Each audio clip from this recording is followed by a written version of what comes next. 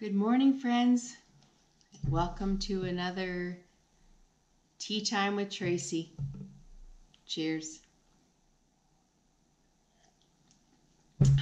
Where we have a talk, have a chat, and talk about topics that are either come to me or are given to me by you, the people who are viewing this, in the comments section below. I have lately been using this channel to recommend and talk about books that I have been reading. I am an avid book reader. I love reading anything from self-help to even stories which I am reading today, stories of people's lives, true life stories. I enjoy them as well, especially when they uplift and move your spirit. I'm all for that. I have just read Dying to Be Me by Anita Manjori. I'm probably brutalizing her last name, and I'm sorry if I am. Her story is amazing. It's about having cancer and coming back from cancer, or any kind of sickness, basically. And it is, she talks about in the book, I can give you a little bit.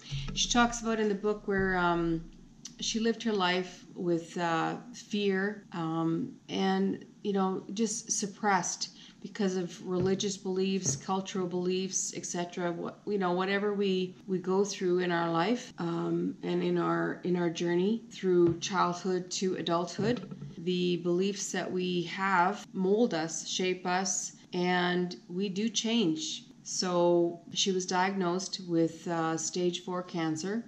She survived 4 years with the disease. Finally, her body just broke down and said, I'm done. I've had enough. She went into a coma, 30 hours in a coma. She's seen everything that was happening around her.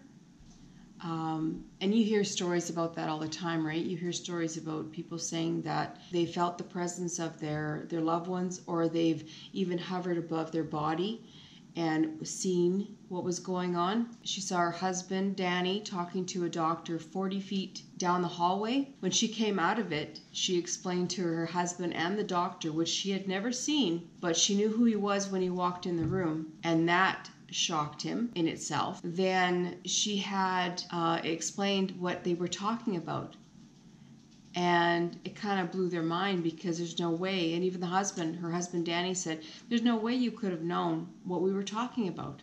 There's no way.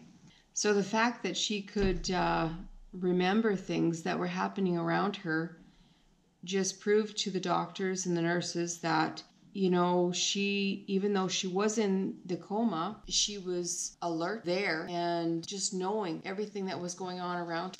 She seen the nurse that was giving her intravenous. She stated that it sounded like the nurse had given up because he couldn't find a vein to put the intravenous into, which upset her even in the coma.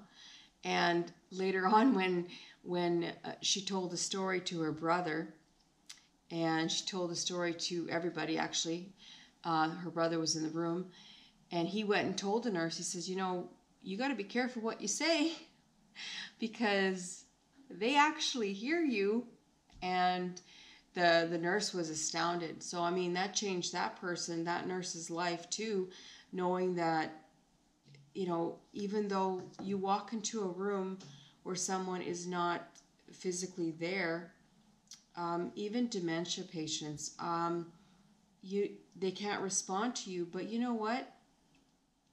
They know your presence. They know how you are with them. They know how you act around them. They can feel that, and I've always said, being that I have done nursing, treat people the way you want to be treated, and treat them as if they are your loved one. They're your dad, they're your mom. Treat them that way, and you will never, ever go wrong. Treat people with kindness and love. Show them that. Anyway, back to the story. Yeah, her organs, while she was in the coma, of course, her organs had shut down. They were shutting down, and they had shut down. Coming out of the coma, 2 days later, her organs were functioning again. 3 days later, the tumors had visibly shrunk. And she kept telling the doctors, you can take the tubes out. I'm cured. You can take the tubes out. From this book, I learned a lot in the fact that my dad had cancer. And from her perspective, basically my dad's perspective, on having his lungs like her were filling with mucus and liquid, and basically she was drowning, and that's what was happening to my dad. And he had to have them tapped, which means they put a big needle in and a syringe, and they take the liquid out. Well, I didn't know at the time when I seen this book on the internet being talked about by Dr. Dyer, that I needed to read this book.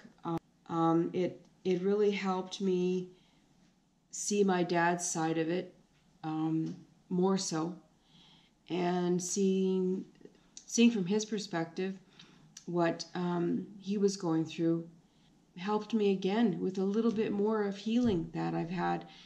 I still suffer, which I shouldn't be, because knowing what I know, what she has said in the book about, the other place, there is no suffering.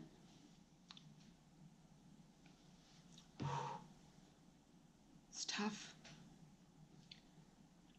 If anything, if you read the book and you've had someone go through cancer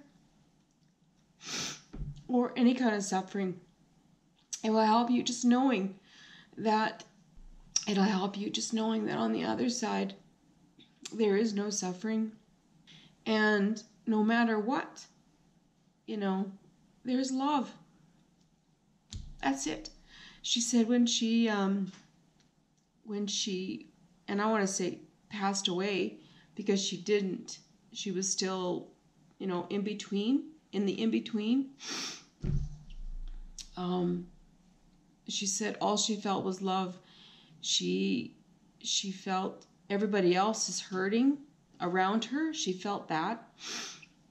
But she just felt love. She saw her dad. She saw her, I wouldn't say saw, I shouldn't, be careful. She felt the presence of her dad. She felt the presence of her friend that had just passed away as well from cancer. She felt their presence, which in her case told her that it's not her time. She had to go back, and she didn't want to because of the amount of love and the amount of just compassion, everything. She couldn't even explain it in the book what it felt like to her. She just didn't feel like she wanted to come back to a body that was not healthy, not whole. There is a couple of quotes, though, that I'm going to have to read in my book here. I know a lot of people, even in the book, she stated she found that a lot of people would feel it would be hard for them to understand. She found herself finding compassion for criminals and terrorists because she felt they were all victims as well. She called it mental cancer. You can't heal from that because society treats them that way. We haven't created a society that promotes both mental and physical health. The infinite self is where we have our instincts and our intuition, and we should really, really tap into that. It's purely a gut feeling, no logical reason that we can explain. That's our intimate self. If you want to say soul, that's yourself. That's you. And everybody wants to get back to that. Blocking our feeling also breaks down our awareness of our magnificence, because emotions are the doorway into the soul. and not allowing yourself to feel sad, feel happy, have those emotions, pushing them down because you want to make everybody else happy, that's not good for you. That's not good for your soul, your infinite self. You know, in this stage in my body, that's what I was doing. I was people pleasing. I forgot who I was. And when I read that in the book, the bell went off and it hit home. I was like, I understand what you're saying. Blocking your feelings to make everybody else happy is just not good for your soul. Also, when she said, when we realize our magnificence and live in our true nature of love, we'll attract the right teacher, book, or spiritual philosophy at the right time. If things come to you and you're like, it's the right time. And when it comes to you in the right time, it means that you are ready for that. You're ready for that step. You're ready for that attraction. And what you need is to get yourself whole, get yourself, what you have to do is get yourself to a place where you're ready for that. You're ready for that acceptance. You're ready for it to attract the good and to attract what makes you you. Do your passion. As long as it doesn't hurt others, which I'm saying, do something that you used to do that made you happy, something that you enjoy. I exercise, I take care of my health, and it's what works for me. What makes you happy, what gives you passion in life, do that. I'm going to end it here. I am very glad that it came to me at this right time. I am starting my new book. It's called The Magician. I read the first one last year in Cabo. It was called The Alchemyst. And The Alchemist, it's like a 5-book series. The Alchemist is the one which got me started with Tea Time with Tracey. There's a couple of things that when I do figure it out, you know, I still have lots of years left. When I do figure it out, there's a couple of things that I'd like to do in my life that it has sparked something. That book has sparked something in me that I definitely want to do in my life. And yeah, so join me on this journey if you want. If you want to start with The Alchemist, it's the very first book of the series. This Nicholas Flamel, he actually did exist way back when. He's an actual person, which is kind of exciting. That's why it's fiction. Some of it's fiction, but the fact that it was an actual person is it's exciting to me. Anyway, I'm starting this book. I'm taking a couple of them. I'm taking this one and The Sorceress. I think that's the next book in the series. I think so, but I'm going to take 2 of them because who knows? I might just enjoy this so much that I might finish it in a month for sure. So I'm going to take this one and another one. But anyway, so that's it. Thank you, friends, for listening to this rant. And I enjoy having this coffee tea time with all my friends. And I will be in Cabo for the next month. So I don't know if there'll be a tea time, but I will be vlogging on my other channel, and it is going to be a fitness as well. I'm going to show you what I do in Cabo to stay healthy and happy, and that is my that is my spiritual place. I love it. A lot of people go to Cabo to drink and to have a good time, which is what people do. I mean, you got to go somewhere and you got to enjoy it, and you got to enjoy yourself, right?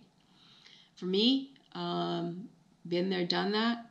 I've drank the juice, drank the Kool-Aid, and now I'm done. But if that's what you want to do, it is a beautiful place for that too. Anyway, so cheers. Thank you for joining me on this tea time, and I look forward to the next tea time. And if it is in Cabo, great. If not, I'll see you back here at the house. Till next time. Love you, friends.